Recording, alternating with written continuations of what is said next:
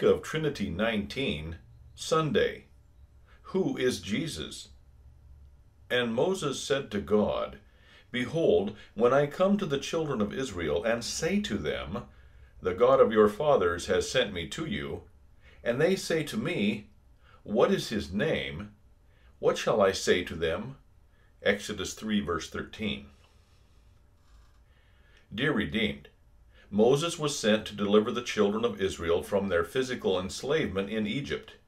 The Messiah was sent to deliver all of the human race from the physical and spiritual bondage to sin, death, and the devil. Moses was sent down to a specific people from a mountain of this world. The Christ was sent down to the world from heaven. Moses was sent down by the Son of God. Christ was sent down by his Father.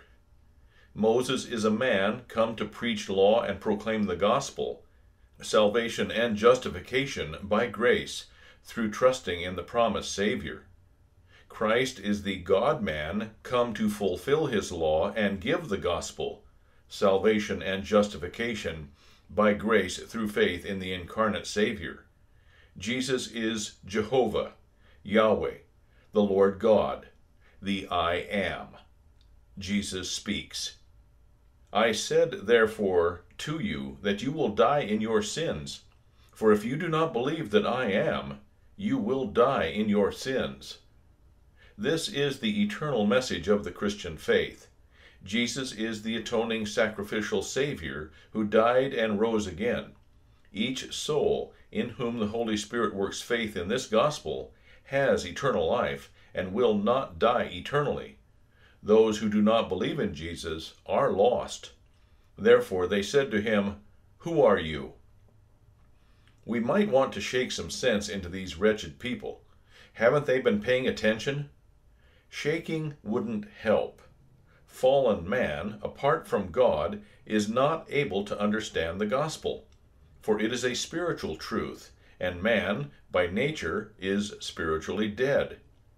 How much worse is the condition of those who have read the Scriptures, heard the Word, and fiercely hate Jesus. Such people will even deny exactly what they have been told. How many times has Jesus said it? I am from above, from the Father. I am sent by the Father. I am. I am. Therefore they said to him, Who are you? And Jesus said to them, Just what I have been saying to you from the beginning. I have many things to say and to judge concerning you, but he who sent me is true, and I speak to the world those things which I heard from him. They did not understand that he spoke to them of the Father. John 8, verses 24 through 27. These are not only wretched souls who do not perceive that Jesus, the I Am, has been speaking from the beginning, but they are the religious leaders to whom the spiritual welfare of the congregation has been entrusted. They condemn sinners who are sorry for their sins. They condemn souls seeking relief from the guilt that is killing them. They give them hell for being sinners. They know nothing of the gracious God who desires all to be saved. Instead of telling the souls under their care about Nathan absolving a penitent David, they construct a ladder of manageable legal rungs to heaven. Instead of bestowing the grace of God upon the people and letting them behold that the door to heaven is graciously open, they develop a system of works to earn forgiveness and of payments to sell eternal life to the masses. In place of the divine service where the children of God may go to be in the presence of the Lord, hear his word, receive his gifts, and lift up the cup of salvation, they construct a religious mini-mall, complete with a money changer's table, to sell lambs, doves, indulgences, bracelets, t-shirts, and a Swiss mocha latte with a double shot of espresso. By the way, are you supporting this kind of evil junk that is happening in many places today? By doing this, you are a stumbling block to the gospel being heard. If so, repent of your sin. When will the people hear that Jesus is the Christ, who came not to be served, but to serve and give his life as a ransom? When will the congregation hear that the wrath of God against all sin was vented upon Jesus, who suffered in our place and died for us? When will the congregation be able to confess their sins and hear from the called servant of the Word that all their sins are forgiven for the sake of Christ? Answer: God knows. In the meantime, the church is attacked and afflicted. She remains focused on the truth. What is true for the church is true for each child of God. To one degree or another, there are troubles and struggles. Prayer.